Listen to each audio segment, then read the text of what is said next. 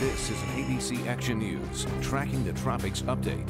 Hi everyone, I'm meteorologist Jason Adams with your Sunday morning tropical update. Of course, we continue to watch Tropical Storm Cristobal well out into the Gulf of Mexico. Of course, it's been giving us widespread showers and thunderstorms, very heavy rainfall over the last few days, but it is continuing to move north. So the center of circulation is not heading our way, but we're still going to watch some moisture coming in off of the Gulf this afternoon, and that will kick off more rainfall for us. But the storm is expected to move north over the next few hours and possibly make landfall sometime between 1 p.m. and 8 p.m. this afternoon into tonight on the Louisiana coastline. Good news, winds are only at 50 miles per hour, so yes, they still have a little bit of a surge threat.